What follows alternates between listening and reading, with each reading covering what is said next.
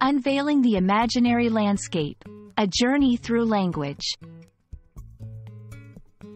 Hello, everyone. Welcome back to our channel, where we explore the fascinating world of the English language together. Today, we're embarking on a unique journey into the realm of imaginary landscapes. What are they? How do they influence our understanding of literature, art, and even our own thoughts? Stay with us as we unfold the layers of this intriguing concept, perfect for language learners and enthusiasts alike. At its core, an imaginary landscape refers to a constructed visual or mental scenery that exists beyond the realms of reality. It's not a place you can locate on a map, but rather, it's born out of creativity, emotions, and sometimes, our deepest desires or fears.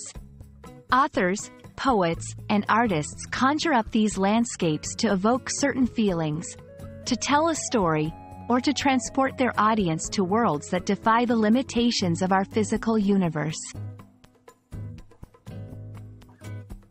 In literature, these landscapes serve as the backdrop for narratives that can be wildly fantastical or deeply introspective. They allow writers to play with ideas that wouldn't be possible in a realistic setting, offering a unique way to explore complex themes such as identity, morality, and the human condition. From the dystopian realms in George Orwell's 1984 to the whimsical worlds of Lewis Carroll's Alice in Wonderland, imaginary landscapes push the boundaries of what's possible, inviting readers to question and dream.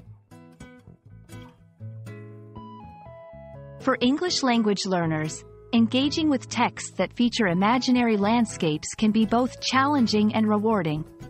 These narratives require us to expand our vocabulary and grasp nuanced expressions, as we navigate through descriptions that might not have direct equivalents in our own languages. Moreover, they encourage creative thinking and interpretation, skills that are invaluable in mastering any language. Now, let's get practical.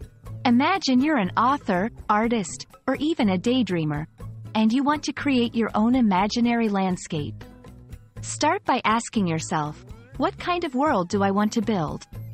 Is it a reflection of my inner thoughts, a commentary on society, or perhaps a pure escape from reality? Consider elements like setting, atmosphere, and the beings that inhabit this world. Remember, there are no rules in the realm of imagination. This exercise not only boosts your creative expression in English but also enhances your ability to communicate complex ideas.